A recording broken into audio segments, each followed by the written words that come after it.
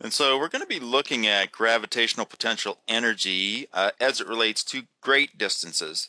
Now, near the Earth, gravitational potential energy was relatively easy to figure out. It was just m times g times 8. And so if I were to look at my skater as I pick him up, his gravitational potential energy would increase, as you can see, and it would change into kinetic energy depending on his position. Now I can also do things like I can move this reference line, for example, and I can see his potential energy here is shown as being negative up until I get him up to the reference line. And then when I drop him, potential energy declines, and I consider it negative just because I've chosen that as a reference line. But what happens when something is coming from a long way from the Earth? So, for example, an asteroid or a rocket is approaching the Earth. How do we consider that gravitational potential energy?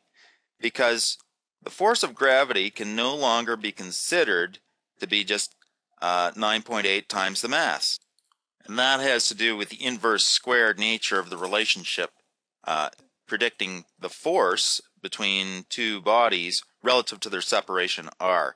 And so, as I can see, force declines as these things get further and further apart, or as they get closer together, force increases and rather dramatically.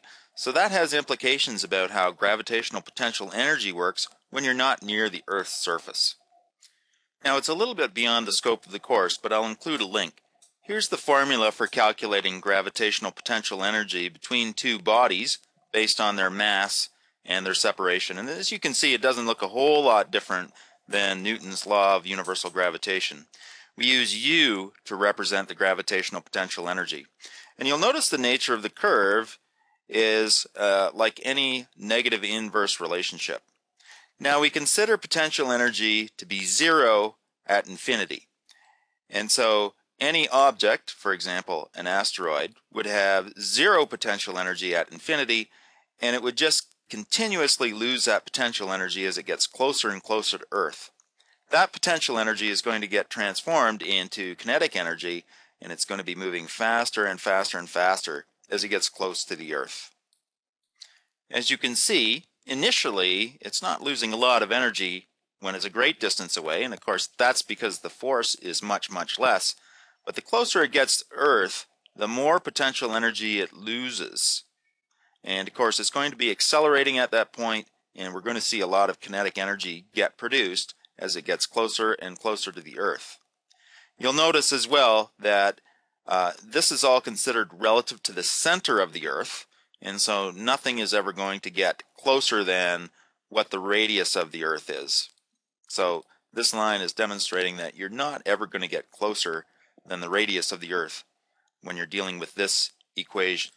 So just a quick reiteration for reference. Potential energy is given by that equation.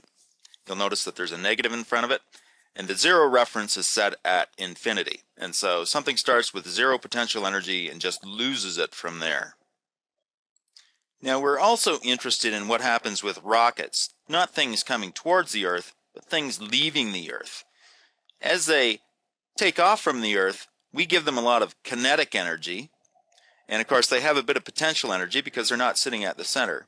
And what happens as time progresses is they gain potential energy as they lose kinetic energy. And so as you can see, this rocket starts off fast, lots of kinetic energy, and it's going to be slowing down unless, of course, it's applying thrust all that way. So kinetic energy gets converted into potential energy.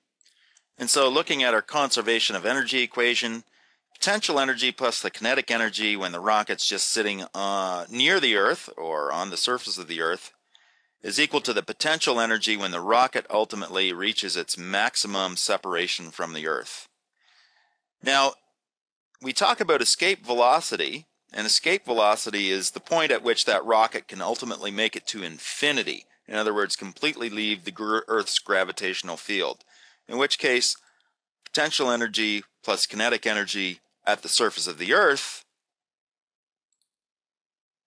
has to add up to that potential energy when it gets at infinity. In other words, for escape velocity, potential energy plus kinetic energy has to be equal to zero when that rocket makes it all the way out to infinity.